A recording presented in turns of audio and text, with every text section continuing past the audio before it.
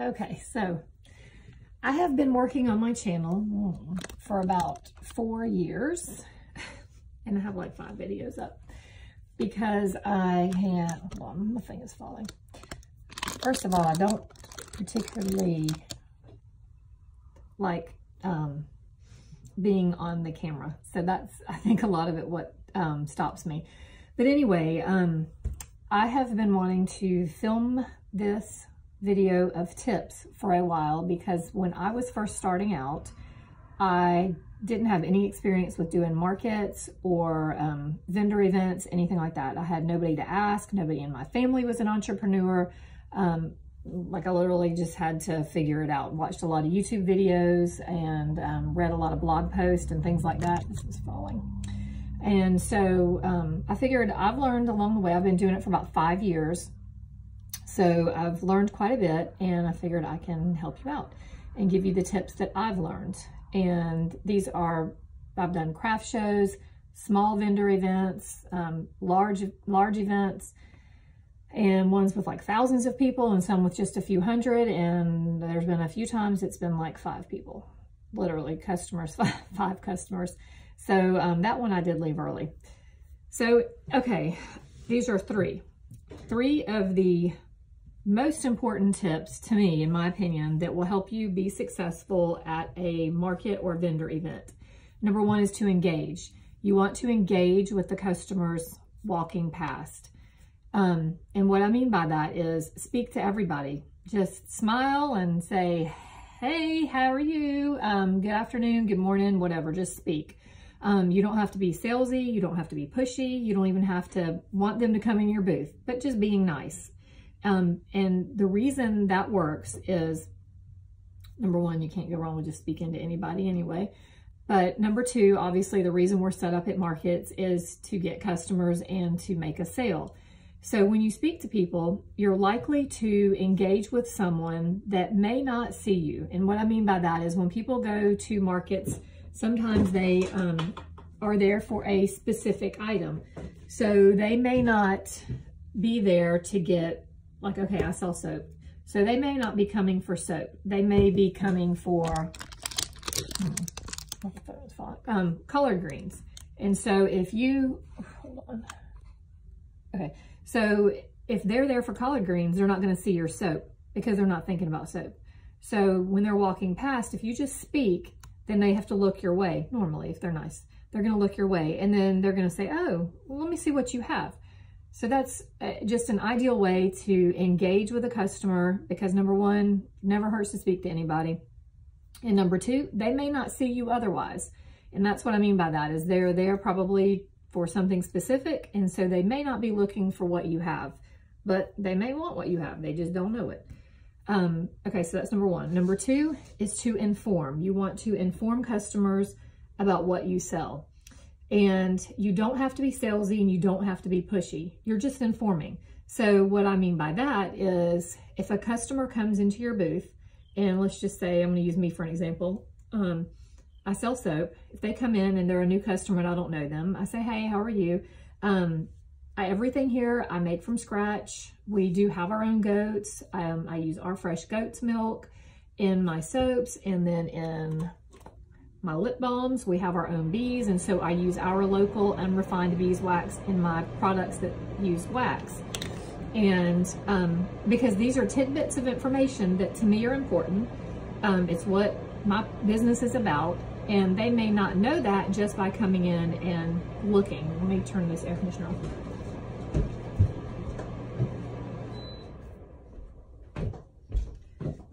Okay, thing's really loud. So they may not know that otherwise. I mean, obviously, if they start reading my labels, they can see that it's handcrafted and all this, but they may not know that it's me that makes it because some people have other people sell their stuff for them. So to me, it's important to inform your customers as to who you are and about a little bit about your business. And it doesn't have to take long, just literally like 10 seconds.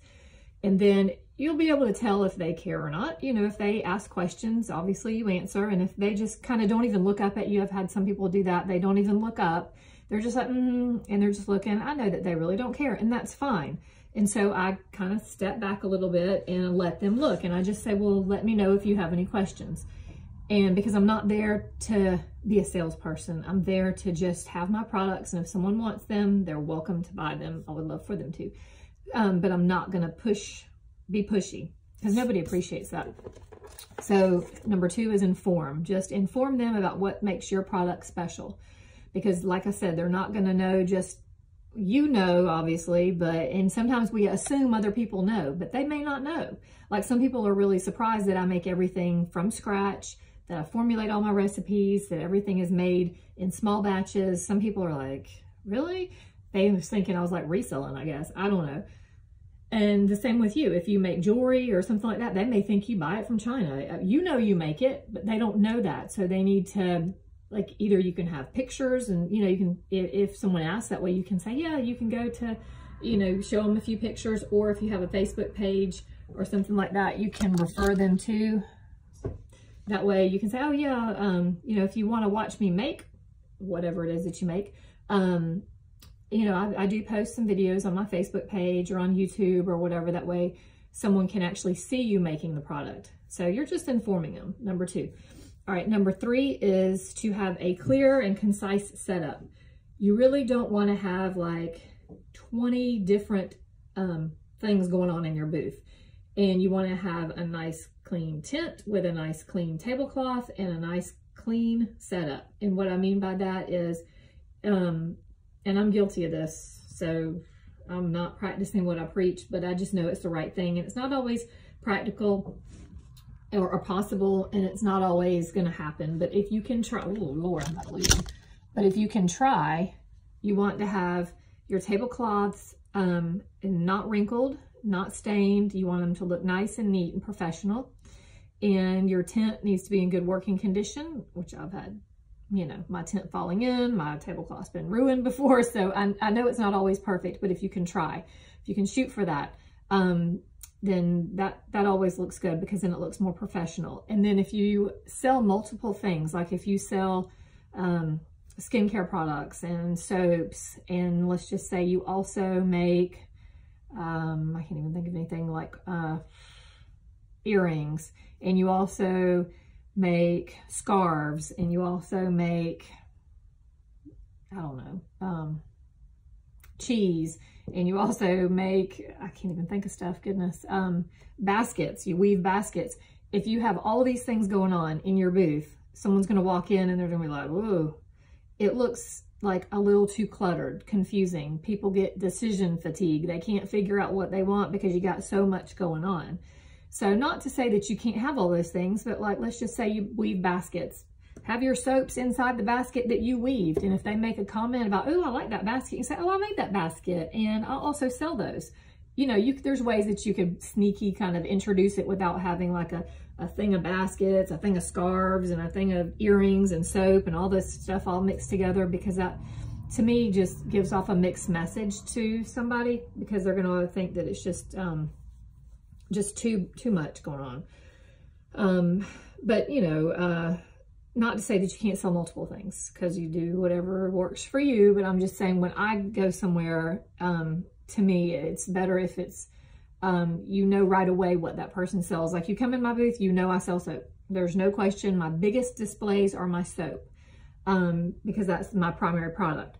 Now, I do sell lip balms, and I sell like lotions and creams. Those are secondary. My focus is my soap. So those are my big displays. And I do have the complementing products, which are like the lotions and lip balms and scrubs and bath bombs and that kind of stuff. And I try to keep those to the side a little bit. I mean, not really to the side. Those aren't big displays like my soap. So that would be my third tip, would to just keep things clear and concise and clean. You know, like all your tablecloths and stuff, keep them clean. That just gives a more professional look.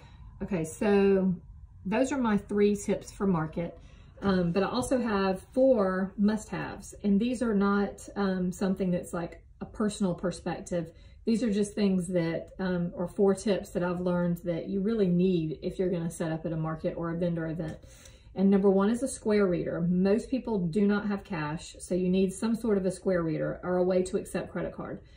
Number 2 is plenty of $1 bills. So you want like I do like $75, but everybody's different on how much you need. I would say at minimum 50, but you need plenty of ones and maybe some 5s and a 10, because I have literally had somebody come with a $100 bill, like the first customer that I had, and they got like, I don't know, it was $30 worth of stuff. So I had to like give them $70 of my change back. Now that is, you know, I didn't want to turn away the sale for fear of losing my change, but that can happen. So you want to have, you'd rather have extra than not enough. But then again, if you know the vendors around you, a lot of times, like to your left or right or across, if you can get to know them or at least meet them when you first get there, if this isn't a routine vendor event, a lot of times they'll make change for you. I've had to ask that before, like, hey, can I have 10 ones, and, you know, do an exchange, but you don't want to be doing that the whole show. So just have plenty of ones. And number 3 is to have a snack and a water. You never know when you may get so busy you can't get away from your booth. So you just want to have a little snack and some water to drink. Preferably you could have somebody with you, but if you can't have somebody with you, then, you know, just make sure that you speak to the person to your left and to your right when you start the vendor event, and, you know, have your drink and your snack. That way, if you have to use the restroom or something like that, you can ask the people to your left or right to kind of like watch your booths, because you don't want to miss out on some sales just because you have to go to the bathroom. So a lot of times, you know, people are super nice at these events and they will help you, especially if you're by yourself. And number 4 would be check the weather. And that's important for us, especially those of us that sell soap and bath and body stuff, because our stuff cannot get wet. I've had a time before. I usually check the weather. I mean, I always check the weather, but I always tell myself I'm not going to go if it's going to rain. If there's even a slight chance, a 30% chance of rain, I'm not going. Well, a couple months ago, I went to a market and there was a chance of rain, but I had paid like, I don't remember, like 150 or 100 and something. I don't know. It was like close to 200 bucks to do this market. And I was like, I really don't want to not do this market because it's a pretty big event. And there was a chance of rain, but I thought, maybe it'll pass. Oh, honey, no. It did not pass. It passed right by us and landed right on top. And my tent doesn't have sides. And so I had to put the tent down. My stuff got ruined. So much of my stuff got ruined. Like labels and all that kind of stuff. And, you know, that costs you money, because it's money and time and your labels and your ink and then your product. So it's just not worth going if there's a chance of rain and you have the type of product that will be ruined by rain. So I've got an event coming up this weekend, and I need to go to like Sam's or somewhere and get a tent with sides, because there were people at this event that I was at a couple months ago. They had sides on their tent and they were fine. You know, I was like scrounging around because I had no sides and the rain was like blowing in sideways. But anyway, so check the weather and just be prepared. So I hope these tips were helpful. And if you are an entrepreneur or someone starting a small business, I hope that this will help you, because I know that just getting started, it can be tough. And sometimes it's these little tips and these little things that don't seem like they're important, but they actually are. You know, like engaging with people, like I was telling you, that's super important. And you want to stand up. Like when someone comes into your booth, you don't want to just be like sitting there on your phone, like, you know, that you look like you're not interested. And it looks like it gives off the impression that you could care less whether they're in your booth or not. So you want them to know that, I'm losing you again. You want them to know that you're glad they're there. And that's like someone coming into your house and you open the door, you let them in, and you go sit down on the couch. I mean, they'll be like, okay, hello. You don't want to do that. So if someone comes into your home, you stand up, you open the door, and, you know, oh, I just got an Etsy sale. Yay. So anyway, you let them come into your booth, and when they do, you stand up and greet them. And then we talk about, like, you know, that's when you do your informing and things like that.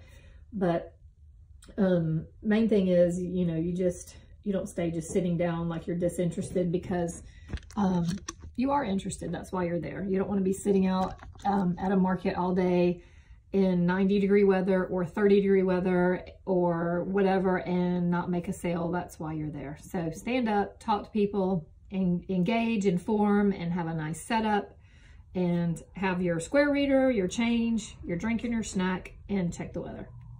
Bye, guys.